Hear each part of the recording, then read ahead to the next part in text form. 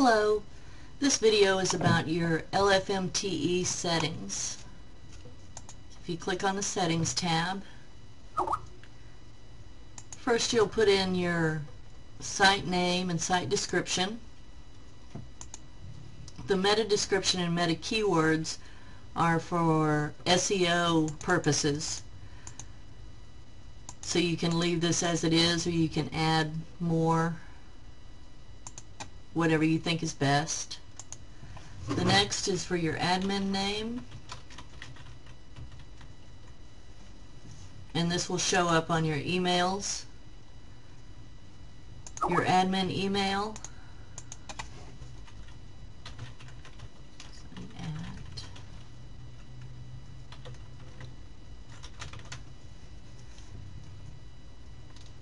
and I'm going to use the same at the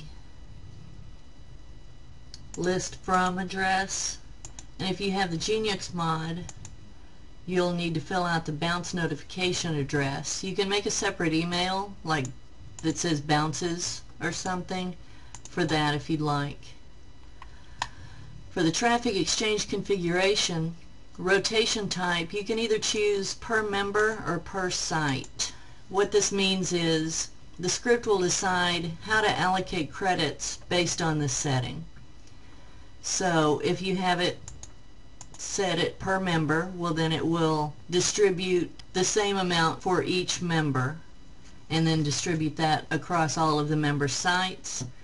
If you have it per site, well then the script will allocate all the credits for each website that's in the traffic exchange. You can allow duplicate sites or not.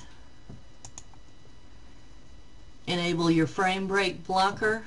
Did I say that right? Frame break blocker, which will, when a member comes across a site that breaks frames, it will show a special page and send the member to the report a site page.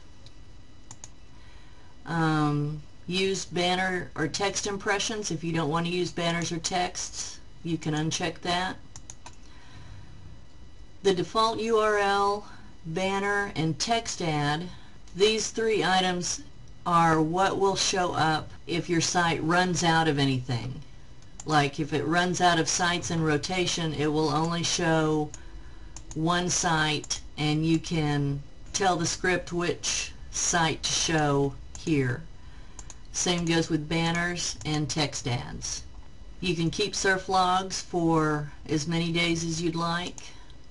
If you have members that haven't verified their account, you can remind them in a certain number of days or delete them in a certain number of days.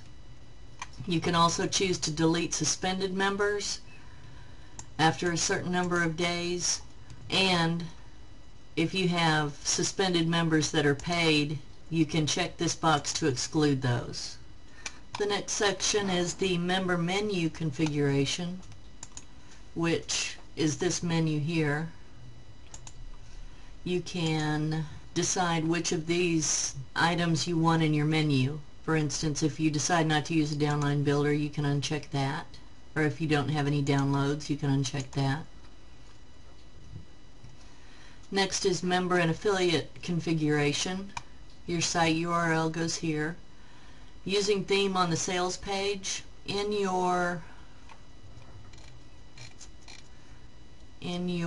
templates, you're able to make your sales page, and that setting will use the theme that you already have, or you can set another theme in your sales page. This is if you want to show your referral email to people that get referrals. If you require email verification, you'll want to check this, especially on a traffic exchange. If someone changes their email, you can require them to re-verify. You can check this to send downline notifications. If you want referrals to get their downline notifications, they can set it to no in their own profile if they'd like. First cookie gets a sale. This isn't something that's used very much now, but say if I was promoting something and you landed on my page, then you get an email from Bob, and Bob is promoting the same thing. The cookie will still give me the sale because you landed on my page first. So I usually leave that unchecked. Provide banner URLs. This is for the affiliate area where you usually have banners here. It will show the URLs to the banners instead of just the images. Member levels flow through.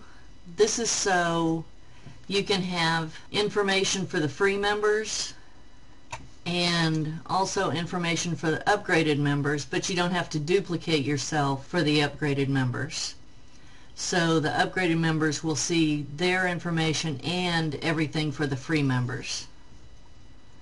Then the minimum commission payment, you can set this to whatever you want. Most people have it at $10 or $15.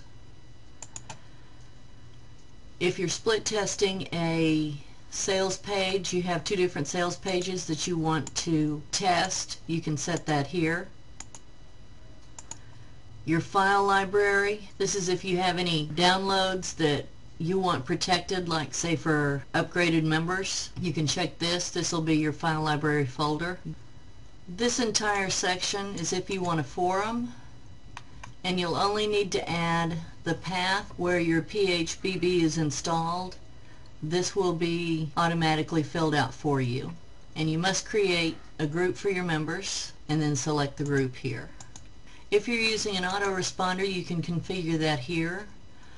We suggest you use the Genius mod because it's completely controlled by you. The miscellaneous settings you won't have to change, and then when we finish we click Update General Settings.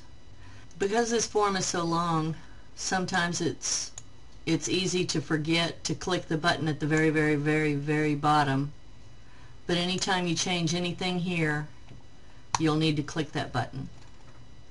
So please let us know if you have any questions or if something on this video wasn't clear, and we'll be happy to help you with it. Thanks for watching. Bye-bye.